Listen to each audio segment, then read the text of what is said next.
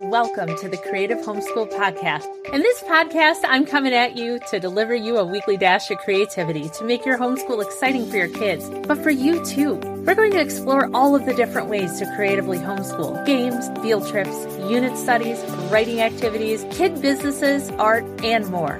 I'm your host, Julie Soul, longtime homeschool mom, shenanigan enthusiast, espresso drinker, and founder and co-owner of Soul Sparklets Art. I've helped thousands add creativity and joy to their homeschool, and I'm ready to help you too. Ready to get started? Let's go. Hi, everyone. Welcome back to the Creative Homeschool Podcast.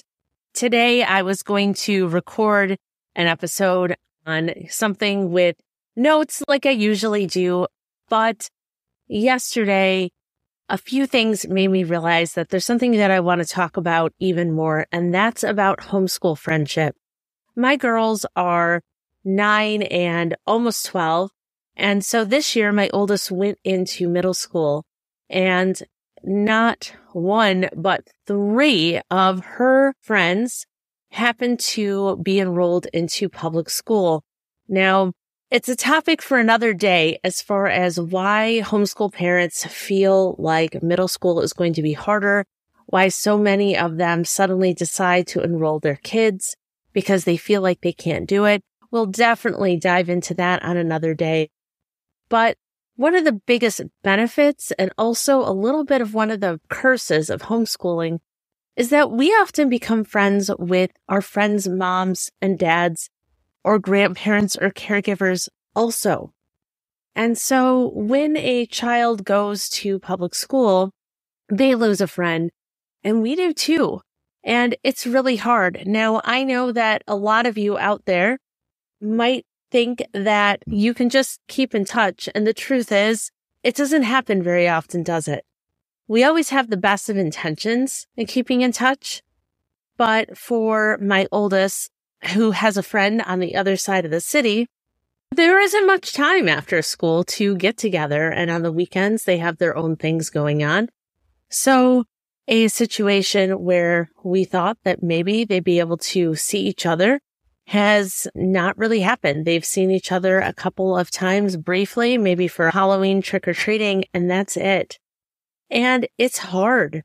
It is absolutely hard on my kids and a bit on me also, because as we continue to meet our friends, as we go to these co-ops, these partnerships, these play dates, these classes, we're hoping that our kids make friends, but we also need those friends for us too. And it's really hard because it's almost like dating again. Is this child that you meet a good match for your kids? Are they compatible? I have an introvert child who just loves kids who will talk her ear off, and then we have the joy or the curse of having to refriend people nonstop on our own.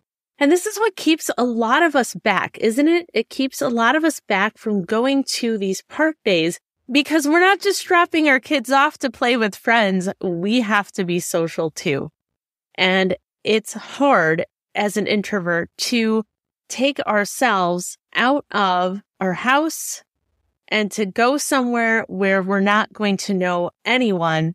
And we feel like, at least for me, I went to public school my whole life, like we're doing that all over again.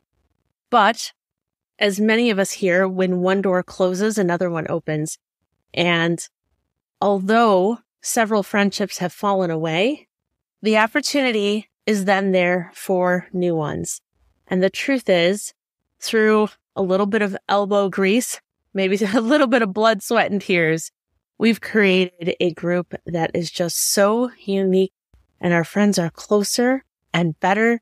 And to be able to have an impromptu play date on a day where it was literally 60 in Michigan in February, and it was sunshine, and they're all running around, and I don't even have a clue what they're doing in the forest, in the field, role-playing, playing games, was just literally the best thing in the world. So what do we do when our friends, we don't see them anymore and our friendship changes?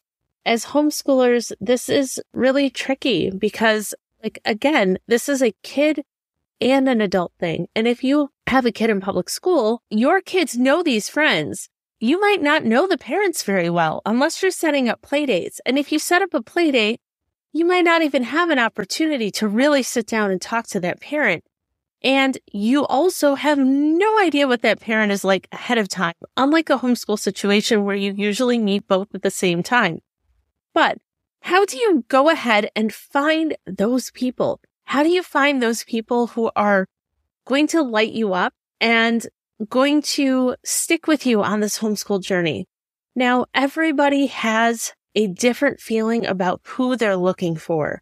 So I'm going to share mine, but I want you to keep note that this isn't what everyone is looking for.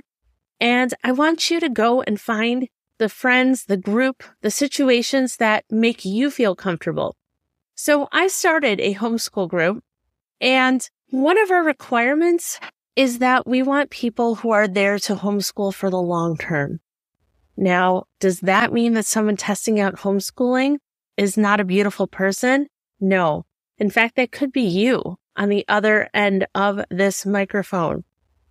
But for our group, one of the things that continues to be really hard on not only my kids, but the kids in our group is when they feel like they've gotten really close with kids and then they don't see them anymore, especially as they're getting a little bit older. So we have lots of groups that are designed for everyone, but for our specific little tiny corner and neck of the woods, it's for those who are planning on homeschooling for middle and high school also. And of course, things happen, but it definitely does help to ease everyone's mind that as their kids are making these friendships, that they're going to be there for the long term. The other is people who show up. I know, again, we all have the best of intentions, but having introverted kids, it's really hard when people don't actually show up for any of the meetups because my child won't remember who on earth this child is that they saw 2.5 months ago. So we have a very loose requirement to come as often as you can, or at least to communicate something's going on and you can't, which has made the friendships between myself and the other parents and our kids even tighter. The third rule that we have for our group is really important to me, and that's a come as you are. We have a I don't care what you believe or don't believe so long as you don't care what I believe or don't believe philosophy. Probably not saying it quite in the way that it's meant to be said, but basically it means if you are atheist, Christian, pagan, or anything in between, just be a good person and be welcome. And this mix has literally produced probably one of the best friendship groups that I have ever had the honor of being a part of. And it all started when my kids lost 3 of their friends when they went away to public school, because it gave me that push to go and find a different, a stronger friend group, and being able to sit outside and watch my kids run around at the park and having an entire hour where I get to talk with literally the best humans I have had the pleasure of meeting has really been everything. So if you're still looking for your group, keep trying, keep working. I kept putting the notifications out there on Facebook, trying other different things. Facebook communities for your state are a really good idea. Anyone live in these areas? But again, I used to feel bad. I used to have everyone come in and join and be disappointed. But now having expectations about what I'm looking for in a friend group has really just helped. Because again, we're making friends for our kids, but we're also making friends for us. And, making friends is really kind of hard. So if you're in Southwest Michigan, look me up because I would love to have you aboard. Okay, everyone, till next time.